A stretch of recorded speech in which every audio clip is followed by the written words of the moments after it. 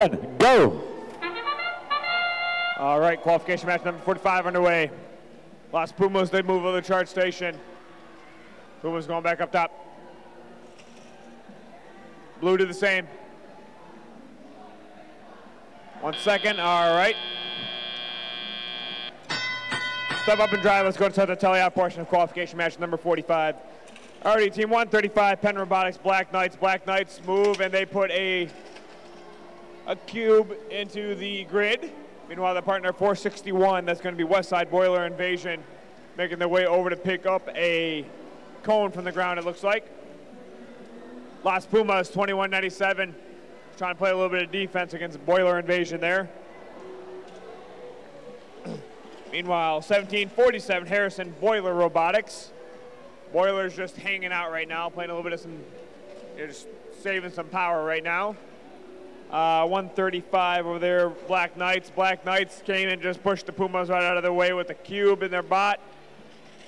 Black Knights, see if they can score one. Black Knights put a cube onto the grid as well. 461, Boiler Invasion up top with a cone, and they get it up top. Pumas going back to play some defense, it looks like. 461 picking up some cones. Red Pride Robotics, 3487. They are placing a cone on the top level of the grid there as well. Back at it, it looks like Black Knights, they place a cube on the lower hybrid node. Who do we got here? Boiler Invasion, they're trying to put one on to the grid as well.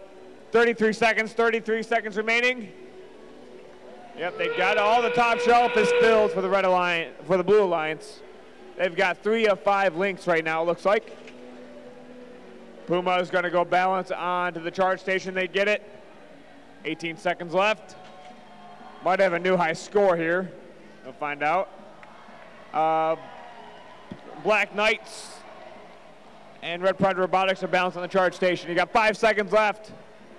4, 3, 2, 1. And controllers down. That concludes qualification match number 45.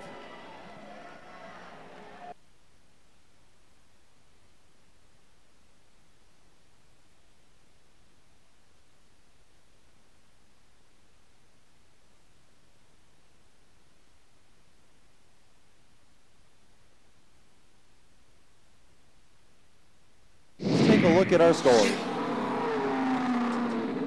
It's the Blue Alliance.